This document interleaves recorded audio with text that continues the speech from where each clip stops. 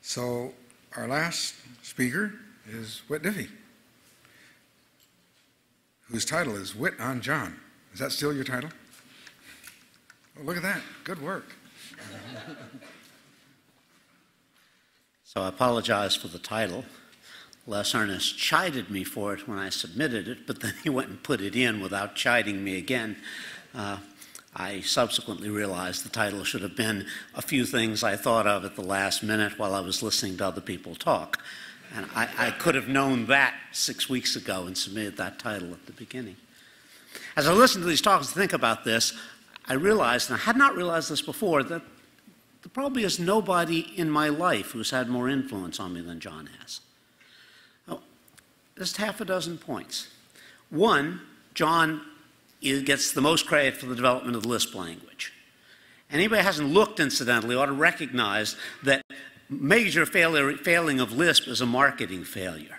If you look at things that did not become popular until approximately the era of Java, you find that they're all there in Lisp, and if it had a marketing force as good as Sun was back then behind it, it would have done much better.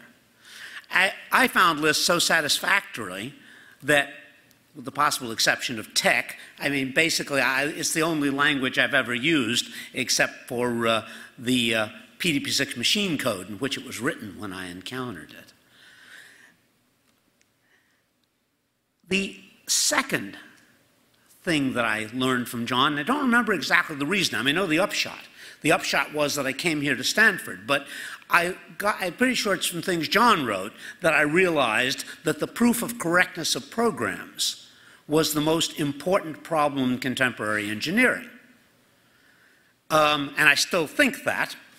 And I talked to John, I came to the AI lab, and worked at the AI lab for 3 years, and I might feel less gratitude about John's having gotten into that problem, because if anybody's been watching, it's made progress in 40 years, but not that much progress, and I don't think my presence in the field would have made the difference. But John also got me out of it.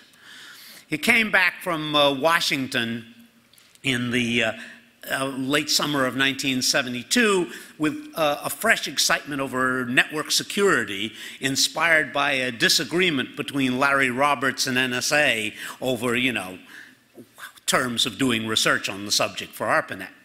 And 6 months later, I was still, all the time we all thought that meant cryptography, and 6 months later I was working on nothing else, and I had stopped working on proof of correctness, and John and I came to a parting of the ways, and I've told this story in much greater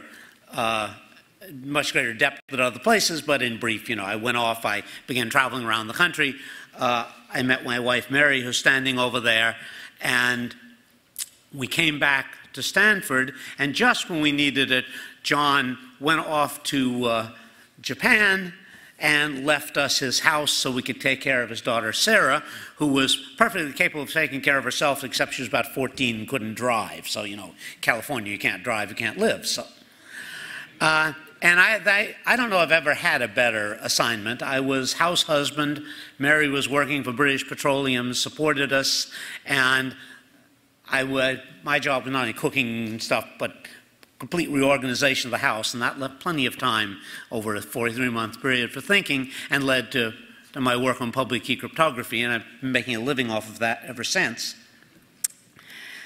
John, back when this was just an idea, basically, it was much harder to persuade people that it could be done than it is now, when it's a mainstay currency of network communication. And John was the only person I remember who understood it instantly, recognized that indeed it could be done.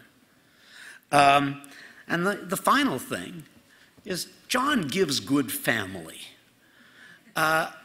All three of his families, but the first one has a big head start in time and therefore in numbers. If anything, I find myself closer to them. They're easier to be closer to than John was. So I have regrets, but I have a continuing blessing. Thank you. Thank you.